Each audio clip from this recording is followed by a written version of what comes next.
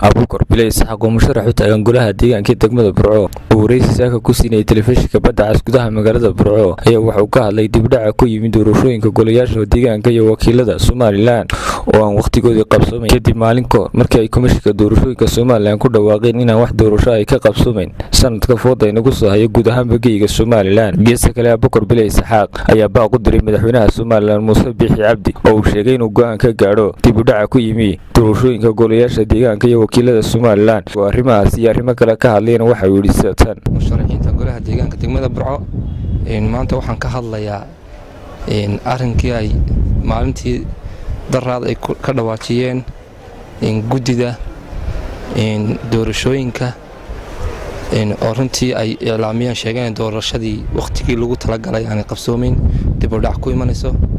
sibdar waan ka xunnahay arrinka waxaanan oran karaa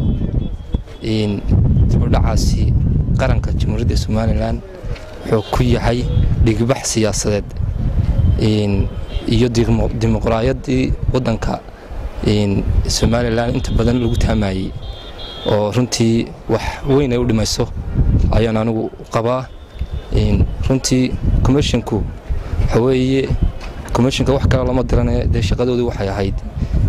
run ahaantii in ay doorashada iyo farsamadeeda ay ka shaqeeyaan oo runtii waqti hore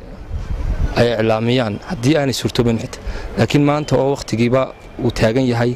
ay meediyahaas soo fadhiisteen runtii Komoshinka waxaan oran karaa Komoshinka waa Komoshin jilicsan oo aan shaqadoodii runtii lagu aamini karin wax ka bedelan lagu sameeyo ka fursan mayso taas waa taa Komoshinka qodobka labaad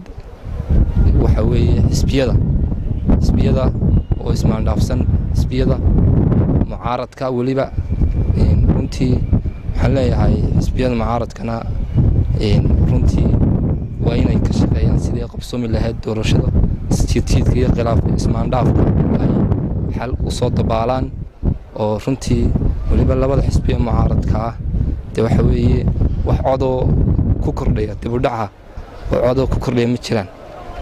baan oran karaa golaha baarlamaanka waxay fadhiyaan 3 jibaar golaha deegaankana 2 sano iyo dheeraad ay maraysaa macquul ma aha inta wadanka xafiisyada ay ka dhigtaan guryahoodii iska fadhiyaan oo sanad walba mushaar korrista ay sameystaan ya ma dhacayso xanuun ma aha oo runtii xaweeye wadanku isbedel u baahan yahay sida madaxweynuhu isbedel wadanka looga rabay in madaxweynuhu isbedelo